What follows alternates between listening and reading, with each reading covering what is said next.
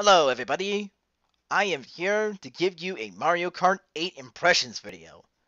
This is not going to be a review, I might possibly plan on doing that sometime, but for now I would love to give you all my impressions on Mario Kart, a very deep analysis of what's going on, and what I want in the game, and what I don't want in the game. Let's start looking at the trailer right now. The start of the game shows a brand new Bowser's Castle with a massive Rocky Bowser smashing the road and making it anti-gravity-esque. And of course, I did actually see the laser beams, which are actual NPCs from Super Mario Bros. 3. And that other clip that you just saw with the Wario statue, I believe that's Wario Coliseum from Mario Kart 64. I don't know. Either it could be that, or it could possibly be a complete reimagining. As far as I have looked at this trailer, I am positive that the courses that are making a return are going to be DK Jungle from Mario Kart 7, followed by Music Park, also from Mario Kart 7. Also, what I have heard is Dry Dry Desert making a return from Mario Kart Double Dash. And like I mentioned before, I'm positive that could be Wario Coliseum from Mario Kart 64. It's not the GameCube one, no, it's not the Double Dash one, in case you're wondering. And then there's Moo Moo Farm, as far as I believe, either the N64 one or the Wii one. Mario Circuit from Mario Kart 64. And then Yoshi Gorge, I believe? I don't know. But I do know it's from the N64 Mario Kart, but I forget what it's called. Yoshi something. And then we have the infamous N64 Rainbow Road, which is also making a return to the Mario Kart franchise. And that's actually one of my few favorite courses, so I'm kind of happy that they're implementing that one course into this game. And what I believe is Luigi's Mansion from the DS Mario Kart making a return? I don't know. And then there's Pipe Parkway, I believe, from Mario Kart 7. Cheap Cheap Lake from Mario Kart 7. Yoshi Park from Double Dash. Mario Circuit from Mario Kart Wii. And, oh yeah, Grumble Volcano from Mario Kart Wii.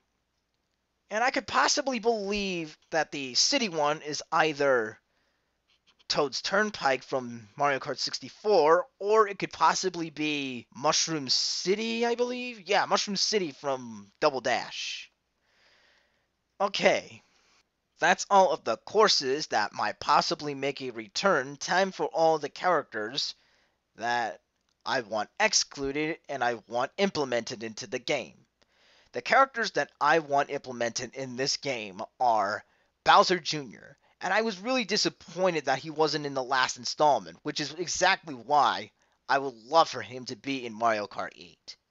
He was in the last few installments, much like Mario Kart Wii and Double Dash. Why didn't they have him in Mario Kart 7? Sure, he may not be a major character, but come on, at least let him have all the fun. Also, what I am hoping for is Fawful. Fawful is one of my few favorite characters in the Mario franchise. Technically, the Mario and Luigi RPG series, to be exact. I mean, not to say that he will be in this game, which I'm kind of disappointed about, considering that, again, he is my favorite character. So I would actually love to see Fawful in the next Mario Kart. Or probably this one if Nintendo decides to ever, continue to develop this game after delaying it or whatever. Or maybe it would be even better if they actually added him as a DLC character in a DLC pack for Mario Kart 8. Now that I would really love to see. Now characters that I want excluded from Mario Kart 8. Lakitu. Sadly enough, he is going to be in the game, and I kind of don't like that actually. Mainly because I am extremely annoyed by his voice actor. And I literally think that it's just really lazy game design to have enemy characters as playable racing characters. I mean, come on, Nintendo. You can be more creative than that. And speaking of being uncreative, Wiggler. Wiggler is also an enemy character. I mean, this doesn't really bother me that much, but again, it's just really lazy to have enemy characters as playable racing characters. So, Lakitu and Wiggler I want excluded from Mario Kart 8. And then there's the Honey Queen, which literally had left me pissed off very much. I was literally disappointed by the fact that they had the Honey Queen in this game. Literally. It was extremely lazy as hell. But, on the bright side, however, there is another character that I actually want implemented in the game. So, here is who they are. Diddy Kong. I believe he will be in this game, but I'm not entirely sure. I haven't been following with Nintendo so much lately. Dixie Kong. I'm possibly believing she might be in this one, but I'll have to find that out. Cranky Kong, I would actually like him to be in the game. Or maybe Funky Kong. Whichever works for them, I'll go with it. One more character that I would like to see in Mario Kart.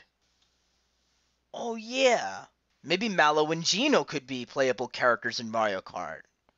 I mean, I'm not suggesting they should be, but it would be really nice if they were in a Mario Kart game. Considering that I saw them in Super Mario RPG, maybe they could have a lot of potential as racing characters in Mario Kart. Although, sadly, that's not going to happen. At least here, that is. Hopefully for future Mario Kart installments, we'll be able to get them. Possibly. That is if it ever happens. And that wraps up today's Mario Kart 8 impressions. I am literally looking very forward to this. I wish I had a Wii U. Sadly, I don't. I really would love to buy this game. It looks very innovative, yet extremely unoriginal. So yeah, scratch that I said innovative, because it was already done since Crash Nitro Kart, which was pretty much just an inferior racing game compared to Crash Team Racing.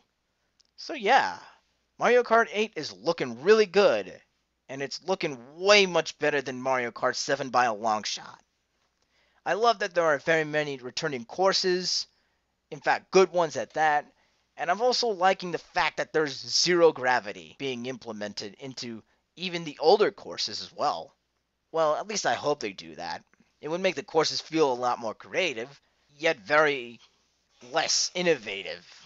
Because, again, Crash Nitro Kart happened. Man, that was quite a mouthful. So, I am going to end this impressions video here. So, I hope you all enjoyed. And I also hope that you're looking forward to Mario Kart as well. So see you all later.